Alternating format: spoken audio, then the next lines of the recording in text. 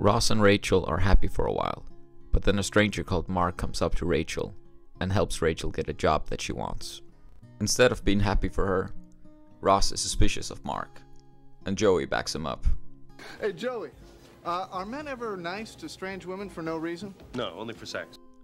And Chandler helps him prove his point as well. Don't tell me men are nice. This is men! Ross's jealousy grows, and he ends up sending Rachel a bunch of gifts and even a barbershop quartet. After taking some good advice from Joey and Chandler, he even shows up at her workplace and causes a scene. They patch things up again, but Ross is still very suspicious of Mark, and after a heated argument over Rachel spending too much time at work, he says, Is this about Mark? This time, Rachel has had enough of all the jealousy, and tells Ross that they're on a break. Mark comes over when he hears that things are bad, and he and Rachel talk. Rachel doesn't want to break up after all, and tries to get a hold of Ross so they can forget the whole thing and continue their relationship. Ross isn't home. He's out with Joey and Chandler, but he calls Rachel to get her to take him back. However, when he hears Mark's voice in the background, he thinks that she has moved on to Mark, so Ross gets upset and hangs up. Rachel leaves Ross a message, letting him know that she wants to be with him, but Ross doesn't hear the message until the morning after, and during that time, a beautiful girl that both Chandler and Joey have been desperate for is all over Ross and kisses him. Being upset and thinking Rachel is with Mark, Ross ends up sleeping with the girl. When Ross hears the message from Rachel, he's very happy, but he's in an awkward spot since the girl he slept with is still there when Rachel arrives. Ross again goes to Joey and Chandler for advice, which always seems to work out well for him. Nobody's gonna benefit and you're just gonna hurt her. Yeah, and there won't be a relationship left to rebuild. They convince him not to tell Rachel, and instead go around making sure that she never finds out. That plan fails.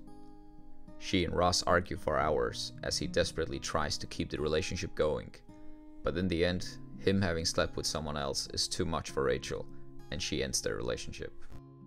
Time passes and they become friends again. Now that they're on good terms, Phoebe asks Rachel if it's okay to set Ross up with a friend of hers. Rachel agrees after being led to believe that the girl is bald, but after finding out that she's beautiful and that Ross likes her, she wants to break them up. We just can't let it happen, okay? We have to do something, but we have to break them up, okay? You just go in there and like shave her head. You owe me one bald girl. Phoebe talks her down and says that she should let Ross be happy. But Rachel has started having strong feelings for Ross again now. So, while they are together in a beach house, she flirts with Ross. And when Ross's girlfriend arrives, Rachel convinces her to shave her head again. Ross and Rachel fight, and Rachel says that she's still in love with him. Ross is conflicted because he is finally in a good place, but he still has feelings for Rachel. And it doesn't work out, right? Do I really want to put myself through that again?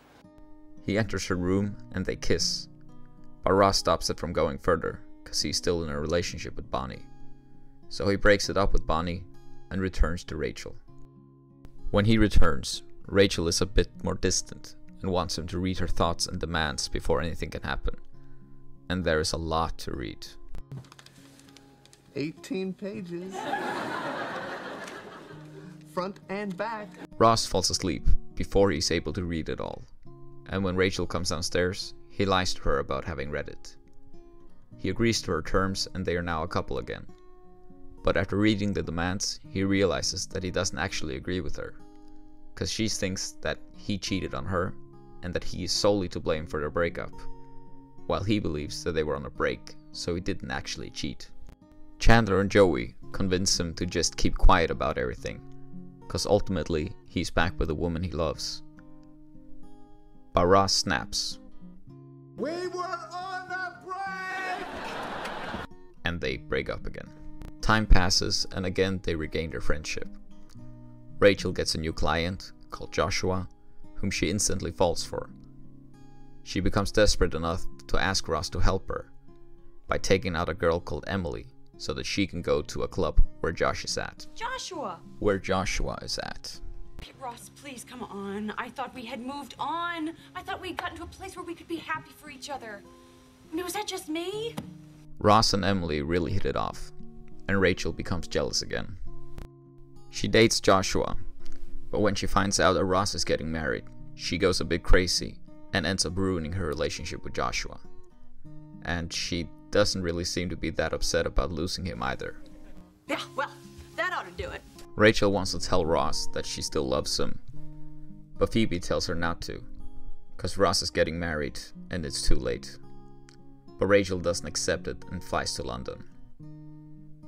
On the plane ride, Dr. House tells her that it's a terrible idea, and even agrees with Ross that they were on a break. It's been perfectly clear that you were on a break. When she meets up with Ross, she decides not to tell him. But Ross manages to ruin his own wedding all by himself anyway. Take thee, Rachel. Rachel now really wants to tell Ross how she feels, but Monica talks her down. Ross is desperate to find Emily and get their marriage back on track, but Emily has run away and avoids him. He waits for her at the airport, in the hopes that she will show up so they can go on their honeymoon together. But when she doesn't, he invites Rachel to join him, since he doesn't want to go alone. But as always with Ross, timing is just not his friend. Oh, no. When Rachel gets back, Ross is still desperately trying to get in touch with Emily, and Rachel still has the same strong feelings for Ross. Despite Monica again trying to stop her, Rachel shares her feeling with Ross. Ross is married now, and he's in love with Emily, so he lets Rachel down gently. Emily finally agrees to give their marriage a chance, but Ross has to stop seeing Rachel. Ross goes back and forth for a while, but ultimately ends up denying her request, and so he becomes divorced and single again.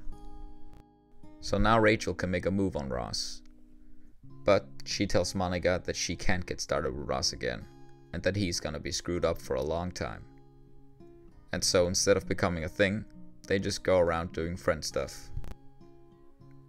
Rachel even helps Ross get a girl's phone number at one point, so they are pretty far from being an item, and nothing is bound to happen in the near future between them. So I'm gonna stop the video here, so we also get a happy ending in part 2. Click here for the third and final part.